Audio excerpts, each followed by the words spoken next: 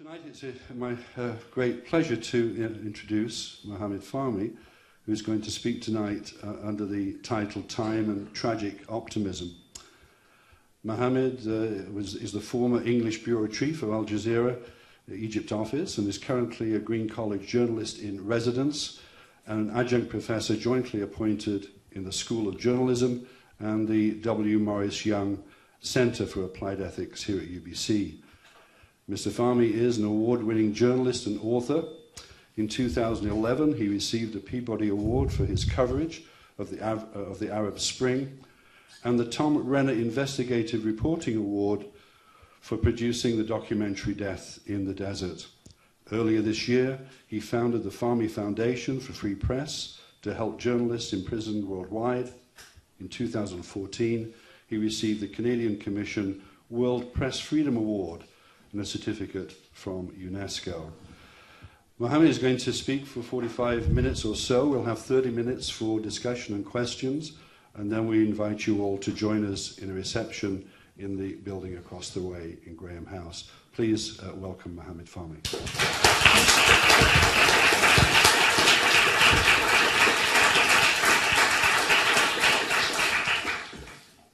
Thank you all for having me here and my wife. We feel like it's a rebirth for us being back here in Vancouver and University of British Columbia specifically. We have spent almost 2 years of an emotional roller coaster, to say the least, and I've labeled it before as a horrific nightmare that doesn't want to end, and I've called it a circus, labeling the trial that we've been through, and many other labels that are very dark. But I'm very glad that I'm here. I'm a free man. I do believe that part of the reason why I'm standing here today is the constant petitions that were signed, the tweets, the support I've received from people across the globe that had no idea who I am, but they understood what the meaning of freedom of expression is, and that the free press is part of any true democratic society and part of the oxygen we breathe, basically, to be able to express ourselves and be able to listen to various thoughts and people from across the globe. And that's what we journalists stand for. We are messengers, and sometimes journalists do steer away and they take on this role of agents of democratic change. But I believe that I've lived throughout my 17-year-old career with a balanced way of looking at the events that I covered. And just a quick tour or explanation of why I came to Canada originally. I came in the early 90s with my families, like millions of immigrants, looking for true democracy, freedom of speech, civil liberties, that are usually what millions of people back in the Middle East are hungry for.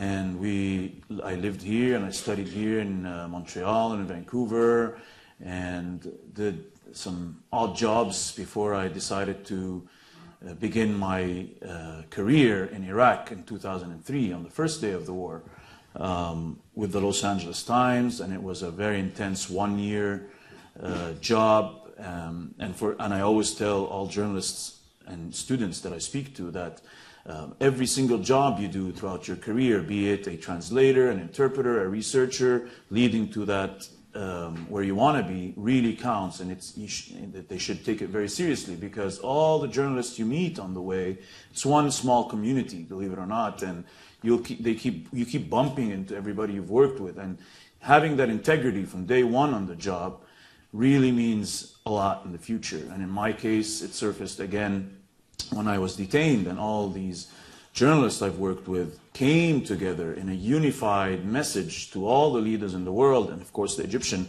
president, in unprecedented unity, when CNN and BBC and Al Jazeera and ITN, all these big networks are together on one screen, on one day, on one specific hour, saying the same message. There were leaders in the media like Christiane Amanpour, whom I've worked with before during my time in CNN, with raising that Free AJ Staff campaign. And I don't think any social media campaign has brought so much attention to this cause of free speech like the Free AJ Staff campaign did, with 141 million participants and over 700 impressions in 1 month.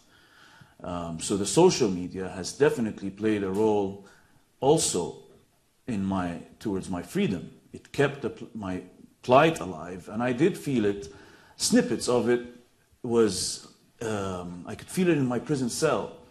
My wife and my family used to, in that 45 minutes, we would cram as much as we can, and they would tell me, hey, you know, they're fighting for you in Canada, there's a protest for you here, there's 50,000 Canadians have signed the Avaz petition. And then this is what actually gave me power behind bars when I was sitting in a cell, sleeping on the floor for 1 month in solitary confinement, with no access to sunlight or any way of telling time, and I had a broken shoulder at the time as well, and there were too many insects. I would kill 50, 60 mosquitoes, and 100 more would come in, and it was a really tough 1 month in that prison cell in the Scorpion maximum security prison. And I'm a journalist, but my neighbors in that wing are Al-Qaeda members and ISIS fighters and people who have no respect to democracy or anything we live for, or free speech. So knowing that all this was happening outside kept me going, and it raised my morale, and it gave me power. And I think a lot of you wonder how you yourself would have handled 438 days in a prison like that. I think we don't realize how powerful we are until we test our limits. You know, us journalists, we do face these challenges on the front line, but this one was a little bit more different. I couldn't pack my gear and leave. I had to stay there, and I had to figure out how to survive. And I think the way I survived is by keeping a balance between my mental, spiritual, and physical side, trying to do anything to keep me going throughout the day. And it's a very long day inside that cell. To just explain why this whole case happened, I do feel I'm a stronger man now than I was when I was arrested on December 29, 2013, with my colleagues Peter Greste and Bahar Mohammed, and we were charged with conspiring with the Muslim Brotherhood group, who were designated as terrorists, and fabricating news to serve their agenda, which is to smear Egypt and make it look like there's a civil war when there wasn't, and operating without proper licenses. Of course, these are all laughable accusations, and the three of us were recognized journalists that had a career with, you know, nobody has ever accused us of even, you know, anything. So it was very tough, and ironically, the network I worked for, I was the bureau chief for 4 months before I got arrested, a bit less than 4 months. And Al Jazeera has a very image. The image in Egypt wasn't the best image. In fact, it was vilified by the Egyptian government. I made a differentiation between the Arabic and the English networks, and I made it very clear when I took the job to all my bosses that please separate me from the Arabic, let me do my own news gathering, sourcing, booking, and research. And they accepted that condition. The Arabic network dedicated to coverage of Egypt had been shut down by a court order. So I took on the job. A lot of people, even family members, were wondering, why are you doing that? You know that the network is questionable. I said, well, you know, some of the best journalists, friends of mine, are working in the English channel, and I believe that they're different, and I'm doing my job accordingly with integrity, and this is what I do. You know, this is what we journalists do, and I've made my point clear about separating myself. So the last story I reported was on December 24, 2013. I went on air at 1:30 a.m. for half an hour with the phone, and I reported a car bomb. And usually after you analyze, you record the data, how many people were killed, and you get the information from your stringers, then you pitch or report a little bit of analytical analysis to what's happening. And at night, just before I went to sleep, there was a banner on Egyptian TV that said the Muslim Brotherhood have been designated as a terrorist group. Now that came as a surprise because the Muslim Brotherhood have been the first democratically elected government in Egypt. They are a group that was formed in 1928, and they had been at struggles throughout history with the Egyptian government. During Sadat, he banned them. Abdel Nasser placed them in prison and also banned them, and they were operating. Most of their history was the operation was underground, secret operation. But with Mubarak, he gave them more flexibility to operate as a group. And then after the January 25 revolution in Egypt, which started on Jan 25, and Mubarak stepped down after 18 days. And as Egyptians and Canadians and Americans, the whole world was hopeful that Egypt is now on a new path, that there is a chance that we might see changes and more flexibility and more democratic society. And a lot of my friends flew in from the States, filmmakers, writers, musicians, everybody was in Tahrir Square making songs, and it was such a beautiful feeling. And as journalists, we were also enjoying this very powerful story, and it was the Arab Spring, and it was labeled as the Arab Spring. At the time, people were saying that it's the revolution and the Facebook and Twitter revolution.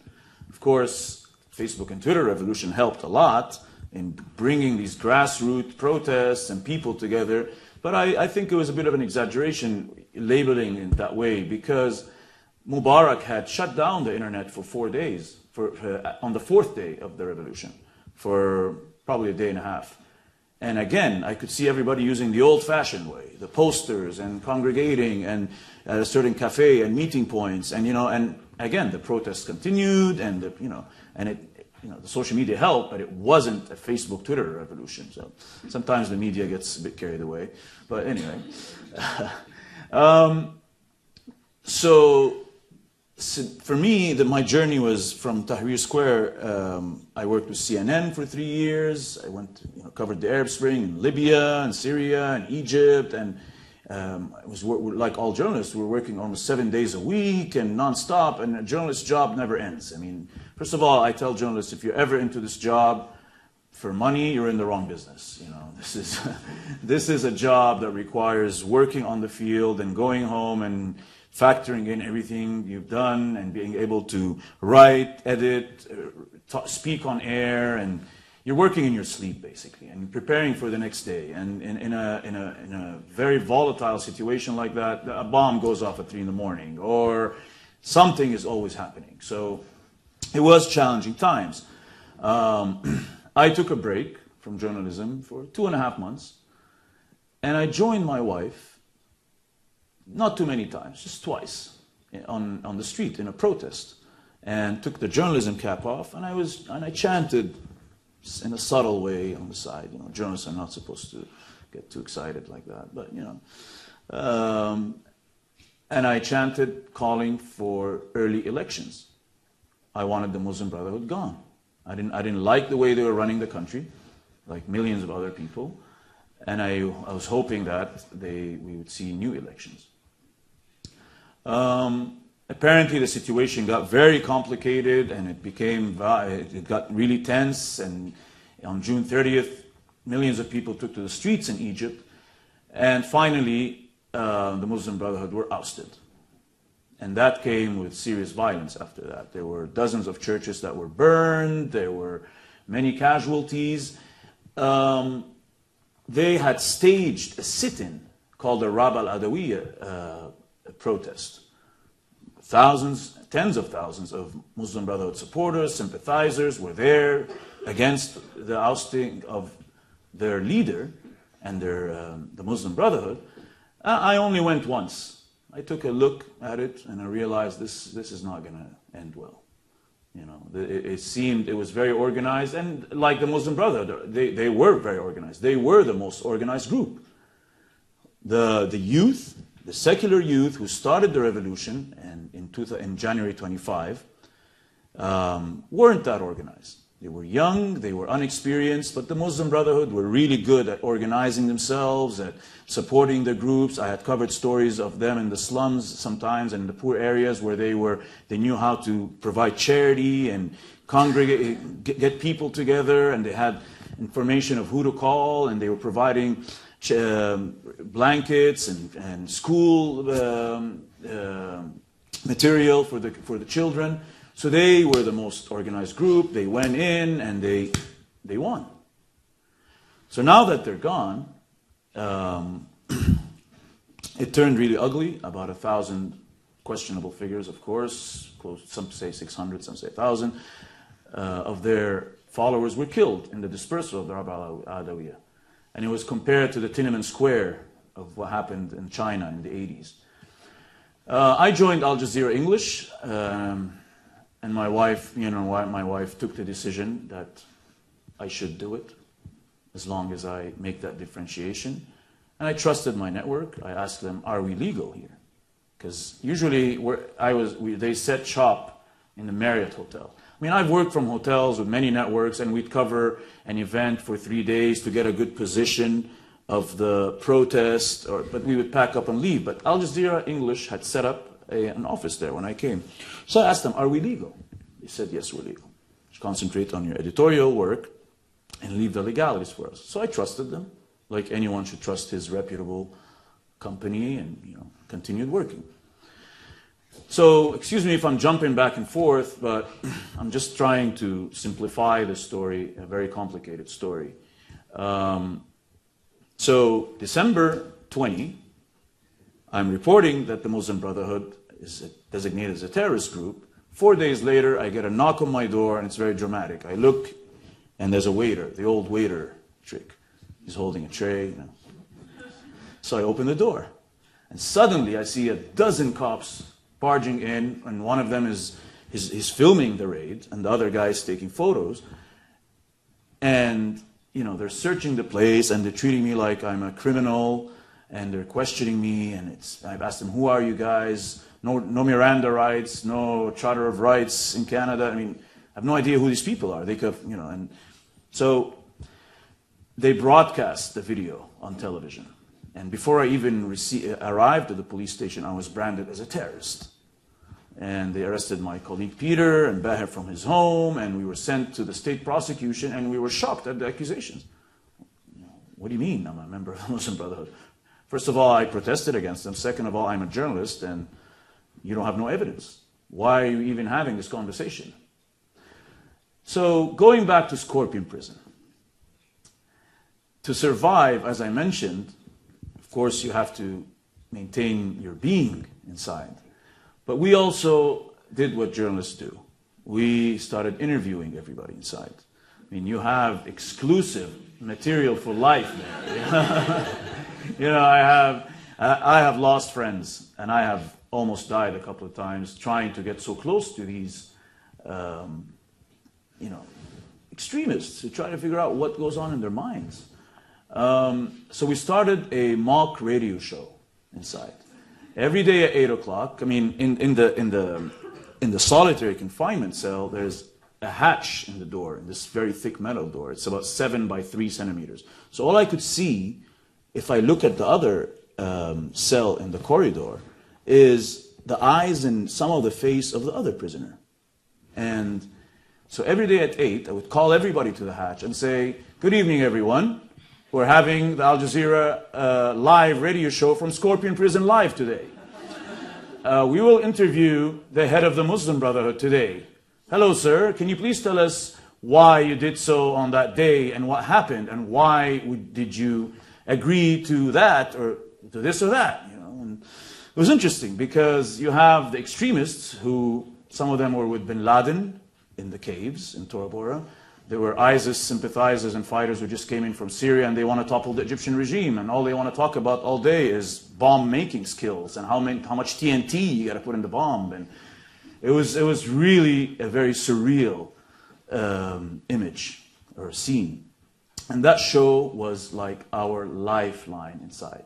To me and my colleagues, we would prepare for it like a real TV show all day. I'd be saying, I'm going to ask this guy about what he did when he visited Obama in the States. And he would tell me, and he would really, they would talk like politicians still, and they still use their official titles, because I had the presidential team with me inside, and the Minister of Interior, the Minister of Transportation, you know, and it was like a George Orwell all over again, you know, and a constant struggle of ideologies, and sometimes it would turn really ugly inside, and screaming and yelling, and I would have to interject because they really thought the head of the parliament was there, and you know, I would tell him, "Sir, thank you very much, but you know, can we just move on?" You know, and it was really like managing these people was very tough. It was one of the toughest shows I've ever done.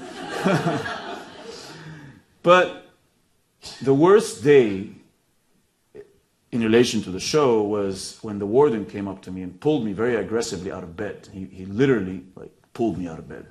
He said, "Get out!" I'm like, "What's going on? I didn't even wash my face. I don't know what's going on." He's like, "This show has to stop. You are destroying my prison. I don't like this." I'm like, "Sir, we're just talking about stuff that you already know. We're not talking about the nuclear bomb and the secrets of the CIA or, you know." He's like, it's gotta stop. I was like, "Okay, fine." So we were silenced again in prison and taken off the air again, you know. So it was a tough experience. We went to court. The evidence in court was laughable. The press corps in Egypt there, we've known them all our lives. New York Times, the CNN crews, and you know, it was a very tough story to cover because this is your friend inside, and you still have to have objectivity. And you know, and we would have these mini press conferences from the cage, and it's a very degrading cage. And I have a loud voice, and sometimes the police would not allow the journalists to come close and let them stay. So I would yell across the room, and you're seeing your mother and your wife, and seeing them tearing, and it's tough, and you gotta look tough so they don't break down. And people don't realize how much pain the family goes through because they go home, they don't know what's happening to you inside, but they hear stories about prisoners dying in prison, and the conditions were horrific. I mean, I did see people dying. And so, again, the court, the evidence was flimsy. They had nothing to prove that we had contacts with the Muslim Brotherhood. They had nothing to prove about fabrication, to the extent that the video committee appointed by the judge looked at our videos and told him, "There's no fabrication here. So why are we even here?" So I asked the judge, "Show me what evidence you have." He brought a photo of me and former President Morsi in the palace. I'm like, "Sir, thank you very much. This is called an exclusive. I'd do it again any day.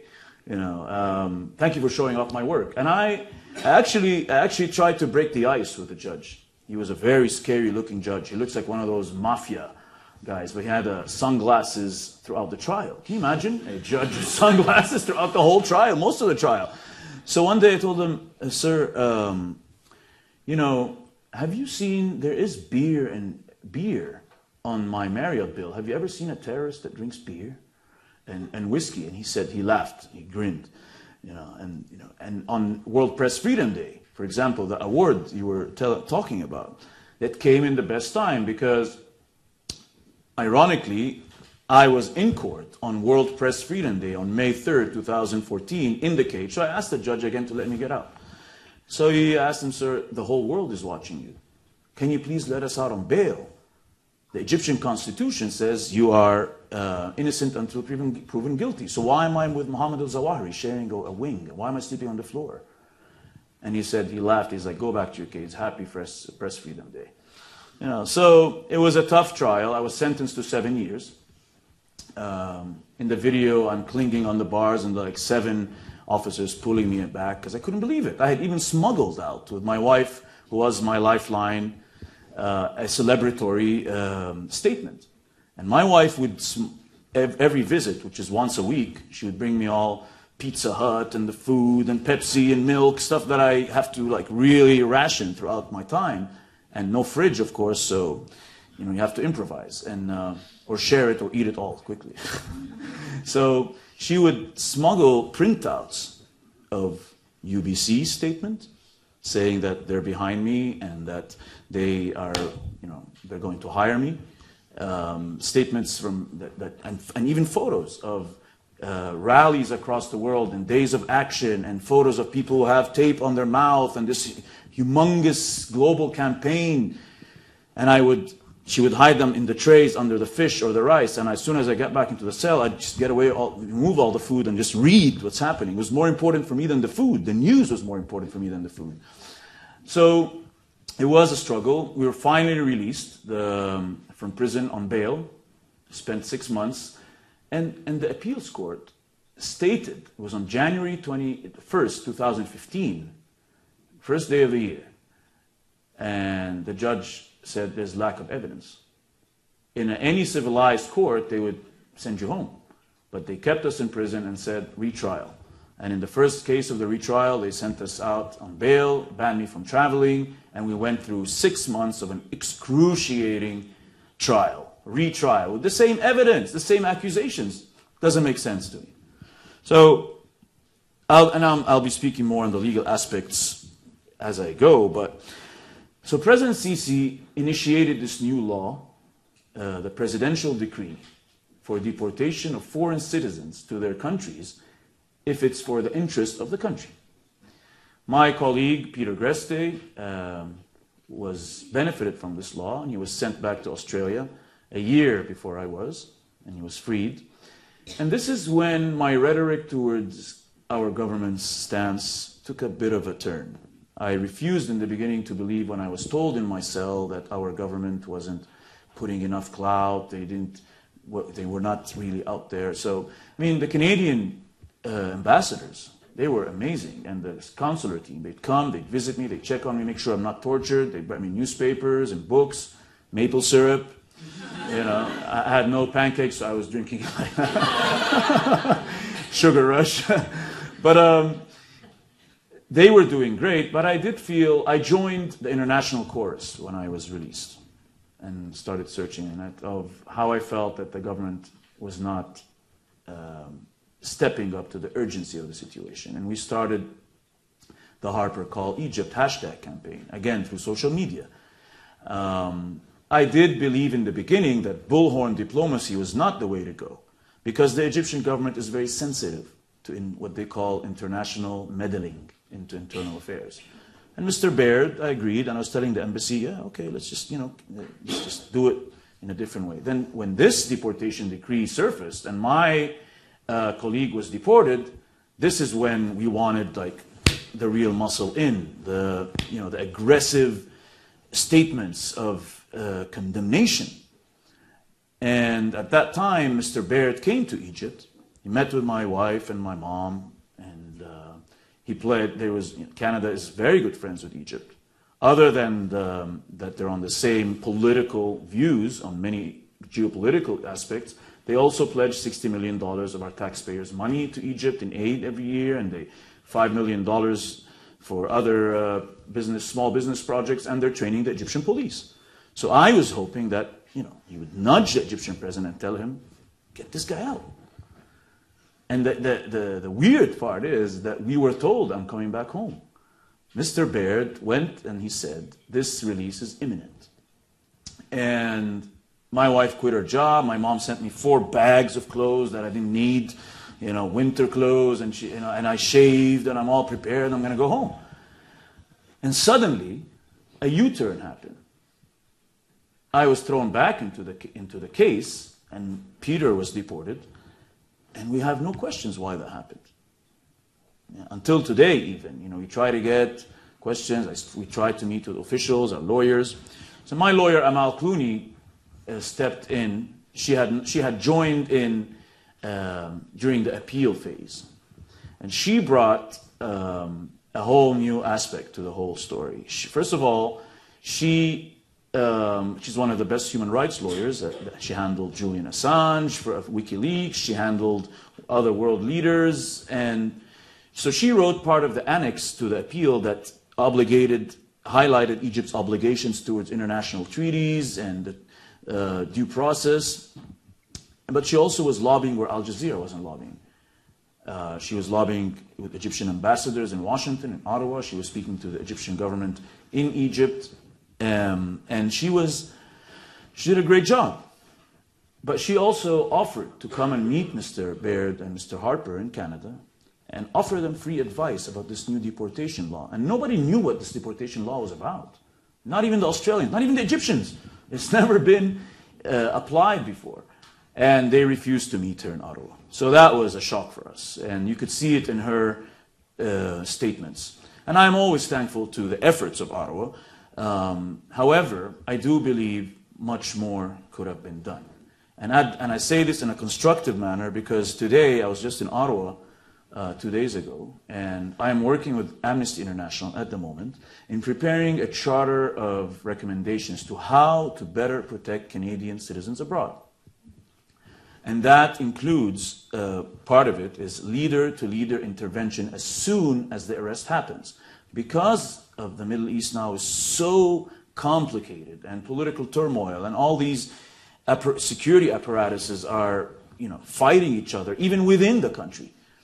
That leader-to-leader intervention could help because as soon as you are arrested, that window between the arrest and before the case goes to court, that is the best time for the president to intervene and deport you before it becomes in the hands of the judiciary and becomes really complicated in this clogged judicial system. And in Egypt, the judicial system is your worst nightmare. Because they are out there, it's almost like the McCarthyism of the 60s that I only read about. Some of you may have witnessed it, where they are eradicating the books, the ideology, the thoughts, you name it. Anything MB related, MB is the abbreviation, Muslim Brotherhood, you're gone. And that's where I was. I was placed as a terrorist with the Muslim Brotherhood. And even if it doesn't work, the leader-to-leader intervention could mean that you get a bed instead of sleeping on the floor. You get an extra hour of sun, extra food, extra family visit, and this stuff really counts for something when you are clinging on hope. So that charter is very important for me. We will present it, hopefully soon, as a beginning, and then hopefully in the future we try, when Ottawa's government is open to our suggestions, we will try to get it, hopefully, into policy change.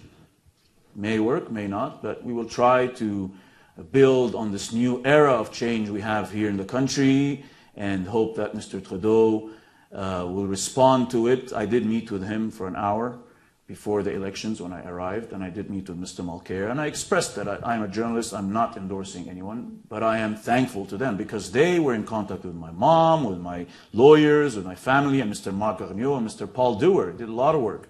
They were, they all wanted to help, and they all questioned Mr. Harper in Parliament, just asking him to take a more aggressive approach. So this charter is very important to me because any Canadian tomorrow morning, whether you're a doctor, a pilot, a teacher, you can be in a similar situation. And not just in Egypt. I've worked and lived in the Middle East since I left Canada. I've been back for vacations to get a breather in a civilized place where there is more freedoms and to try to stay away from the politics.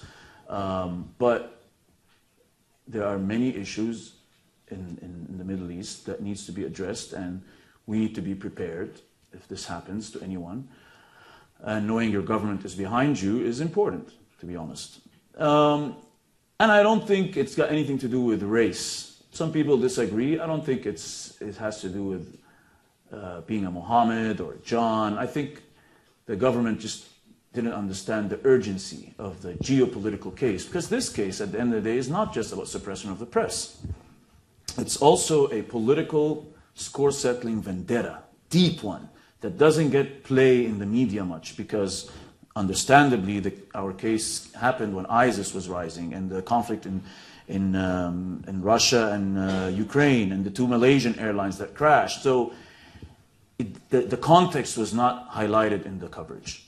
Egypt and Qatar are really in serious battles, and I'll explain very briefly why. Qatar had supported, it's not a secret, Qatar had supported the Muslim Brotherhood until they came to power and continued to do so. Politically, financially, Qatar has pledged the Morsi government $10 billion when they were running the country. And as soon as they were ousted, they took back the money. But who came in? Saudi Arabia, UAE, and Kuwait, and they pledged $12 billion to do that.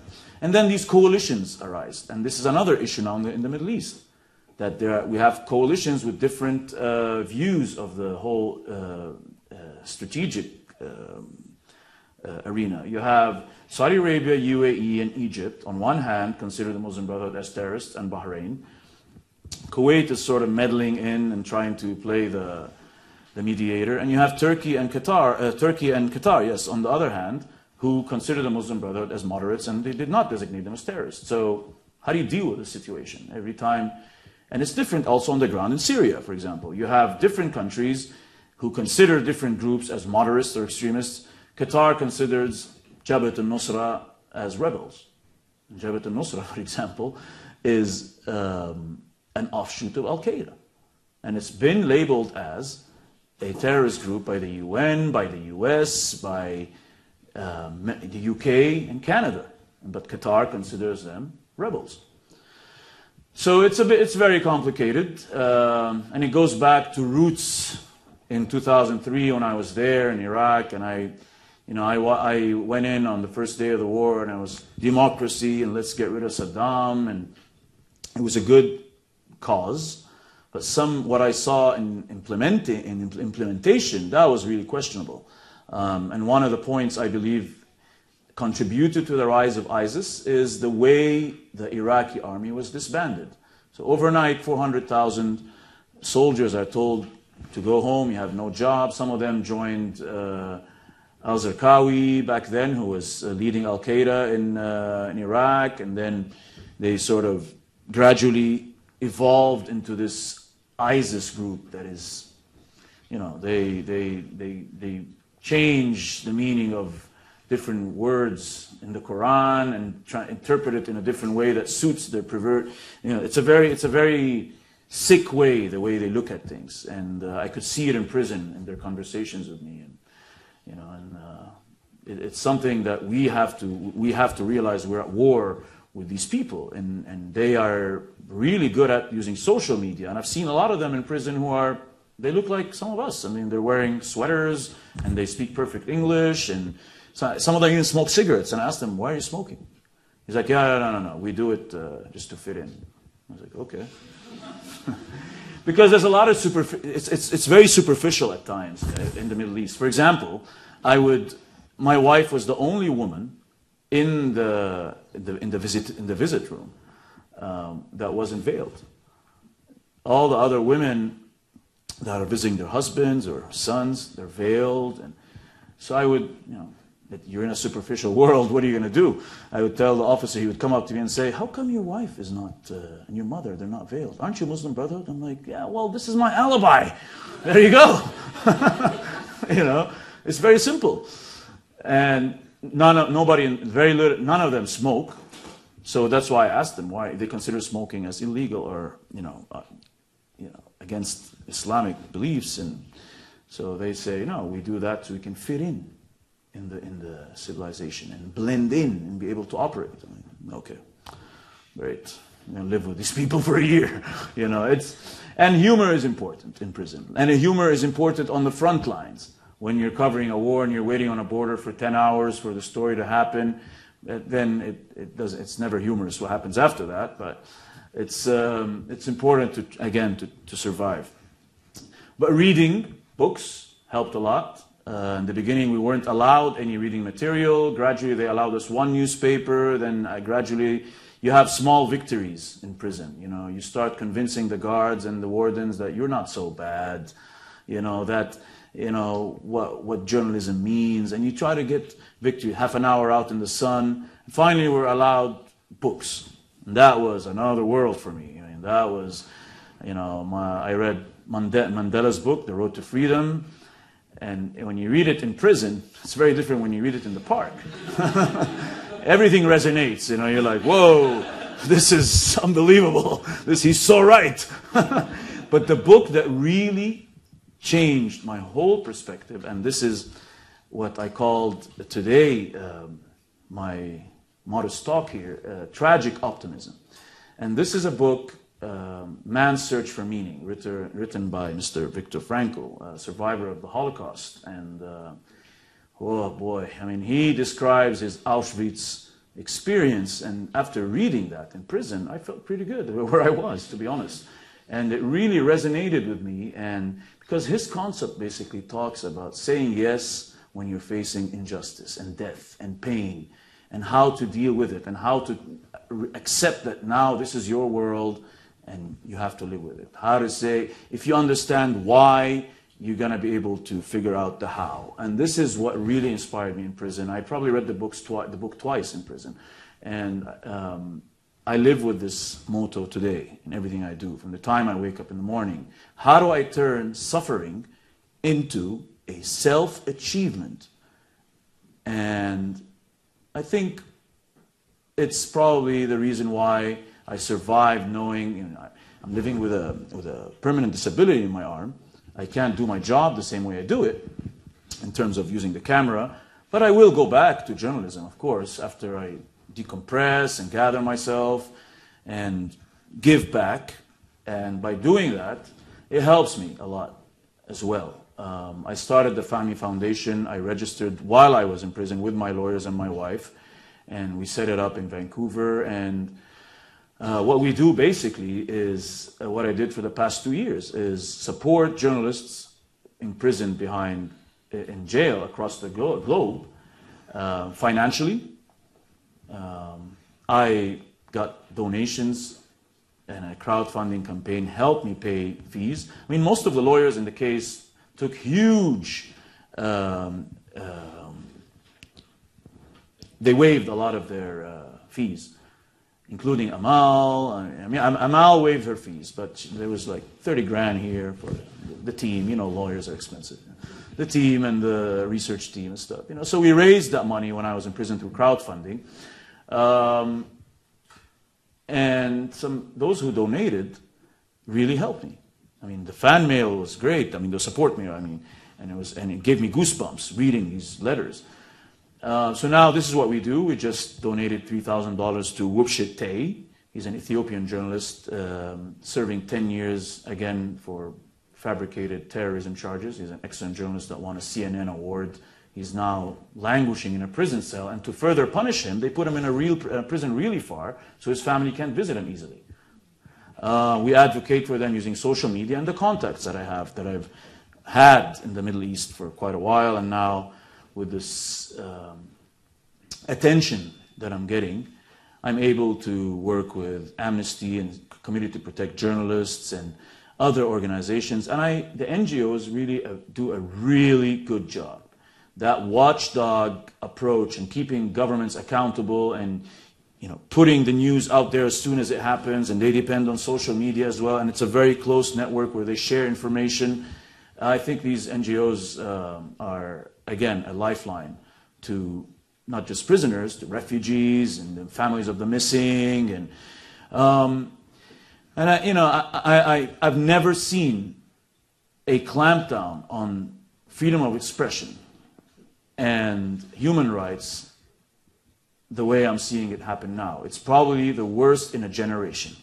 At the moment, in 2015, according to CPJ, Committee to Protect Journalists, 45 journalists have been killed in 2015 alone, and 200 remain behind bars. According to Mr. Ban Ki-moon from the United Nations, the Secretary General, 700 journalists have been killed in the past decade. In prison as well, I learned of the slaying of Steven Sotloff, an American young journalist who was killed by ISIS. And I asked my wife to tweet for me from prison, a tweet. And I said, his slaying is not going in vain, because it has started a revolution against ISIS. And indeed, a couple of days later, the coalition started bombing ISIS. But what really hurt me about Sotloff, one, he had visited me and my wife at home in Cairo before going to Syria. And he wanted to borrow my flak jacket. I couldn't give it to him because CNN owned it. But he was no cowboy. He was like a lot of good young journalists, freelancers, who want to go in and genuinely help people and show their plight and focus. And in Syria, that's one of the worst human crises at the moment, with 5 million refugees, Syrians displaced internally and externally out of Syria. And we're seeing the issue with the migration now. So he died, and I could see prisoners celebrating. that was bad, because they're celebrating the slaying of a good human being. And again, it was repeated with Charlie Hebdo when I was inside in France, the killing of artists who are using satire to portray their feelings. Again, with Corporal Nathan here in Ottawa, and I went with my wife and we visited the War Memorial just the other day. All these issues were really, in front of my eyes, and I could see how they were celebrating these issues. But again, countries now across the world are really panicking about the wave of terrorism. And it's true that this is an unprecedented wave of terrorism, and we need unprecedented ways of fighting it. But that doesn't mean that we clamp down on our hard-earned civil liberties. And for any democratic government, I believe, there should be a balance between security and maintaining civil liberties. Or else you lose that, and they win. And I could see them celebrating laws like the Qatari cybercrime law, or the Egyptian terrorism law, or the C-51, or the C-24. All these laws are, they are victories for them. Of course we have to fight them, but we cannot sacrifice what we stand for. And I was writing about this stuff from prison, and I started writing op-eds and smuggling it with Marwa, and I didn't care if the government would be angry at me if they found it out in the media. But they had realized, the government in Egypt, that this guy and these guys inside they're a big deal because of the support we got from you. When they realized, because the Canadian media did a superb job, and that's translated in what happens to me when I go out in the street now. People coming up to me and saying hello, they recognize me, they recognize Marwa, and they say hello. But again, the Canadian media has never been translated into the Egyptian press and Middle Eastern press the same way it happened this time. And the headlines were being translated in Egypt, and that, again, protected us, because the government knew that our plight is being covered. Unfortunately, after the 6 months, I was sent to prison, sentenced again for 3 years. I couldn't believe it. I was standing in that cage, and I told Marwa, I'll be back in 5 minutes, and I hugged her, and I told Amal, just give me 2 minutes, I'll be back. And I went in the cage with my phone and my wallet, and thinking I'm going home. So when the judge said that, it felt like Mike Tyson just gave me a punch, and I had to go through the whole scenario again, take off my suit, get into that prison garb, and go in again, and losing your freedom, and you're controlled by an illiterate officer who has no idea what you stand for, or journalism, or anything that matters to us. So finally, the Egyptian president pardoned us. I think it was due to all these factors together. The armies of diplomats coming together, the NGOs, the social media support, the grassroots support. And this is what I promote in my foundation, that the awareness helps. But it has to be accompanied by a parallel strategy where you're having a social media campaign, good lawyers who know what they're doing, and public relations. And your family needs to be there, because once you humanize the story, people hear, oh, he's a terrorist. Oh, Al Jazeera, it starts with Al or something. What's that? What's going on? But then you start humanizing the story, and they see your mother talking and your wife, and they see, well, this guy's a human after all. He's not just a name and a terrorist or a prisoner. So I am grateful to all the support we got, and it's part of the reason why I'm here. And being back in Canada is just unbelievable. We do take our freedom for granted. Me and Marwa just walk the streets and we're just ecstatic. We do the mundane things. We're very easy to impress. We love life more than ever. We're going to the movies like we're going to Paris. Let's go. It's really interesting feeling. I'm not over it yet. And, even the food, you're like, yeah, we're having eggs with bacon. Yes. It's just, it's been there for 40 years, So it's just awesome. And we're so inspired being in UBC because, we thought we were going to come and stay on campus for a week. And then we started looking for flats downtown. And then we changed our mind. We said, let's just stay here. There's so many great people here. Every time I go out of my room, I'm meeting students and teachers, and there's a lot of ideas flowing around. So it's we love it here. The greenery is awesome as well, and the nature, and it's just beautiful. And I'm watching the news in the Middle East right now, and it's killing me. It's just, I see a lot of my friends reporting the news, and a lot of them just 2 days ago, one was arrested, and they continue to go to jail. This is an unbelievable campaign against journalism. It's really worse than I've ever seen since I started my career in 2003. And it's not just in the Middle East, unfortunately. We saw what happened in Ferguson. I was watching it from prison. We saw what happened yesterday in Missouri. And we're seeing it happen here in Canada on a much calmer. There's no, it's not as bad as some other places, but C-51 is very questionable. And I can't pretend that I'm an expert on Canadian politics because I've been gone for a while, but I've learned throughout my career to read and read people's reactions and try to understand what's happening. And I think a lot of people are very hopeful with this new government. From the time we got on the airplane, people were just hostesses. Even the police was so nice to me when I arrived. I'm not used to that. And everybody's sharing their hopes and aspirations.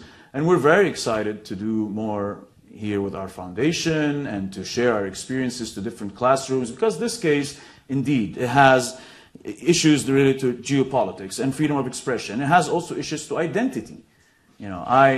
I had to drop my Egyptian nationality to benefit from this law, but then they didn't use the law to get me out, although the Canadian government and the Egyptian government told me, yeah, drop it, we'll get you out. Both governments. And it was the hardest thing to do. What do you mean you're taking nationality? What does that mean? Nationality is not a piece of paper. It's the values. And the best part about the identity thing is that I was branded as an Egyptian of convenience and a Canadian of convenience. I'm like, guys, make up your mind. It's not that. It's not a piece of paper. I came to Canada. I live with the values, the Constitution, and the values of what being Canadian is, and I took that with me to the Middle East. And it helped me in my career and in maneuvering and in reporting the story, being grounded on both sides of the world. And, it's just shocking how sometimes it becomes a bit superficial. But there's always a way of dealing with it and trying to, talk and write and use, your channels of communication to clarify where you stand and what you stand for. And I believe journalism is extremely vital for us today, or else we would be in the dark. And I feel it now that I'm on this side of the world and I'm following what's happening in the Middle East on a daily basis, and I have to jump on Twitter to see what's going on. And actually Twitter, in terms of, how important social media is, in the past, as a journalist, the first thing in the morning I'd do is look at Reuters and Associated Press, because these are the wires, these are the, quick what's going on. But now I don't even look at that. I look at Twitter, and I look at, and I follow specific people that I trust, that I feel that are balanced and they're not biased in any way. But even during the revolution, in these very critical moments, you'd follow the most accurate ISIS accounts or the most accurate business Muslim Brotherhood accounts to compare where the protests are moving from today, where are they starting, the activists, you follow the accounts that you feel resonate throughout time and make sense, in terms of what they're saying. And after a while, governments started doing the same thing. The Egyptian government decided to have a Twitter account, and the president started using it, and the ministers, and everybody has a Twitter account. And they started even disseminating information through Twitter. And we, the journalists, started embedding tweets in our reports. And so social media has become an integral part of journalism, and it has also become an integral part for advocacy. And it's a double sword, of course, but we have to be able to manage it, basically. Thank you.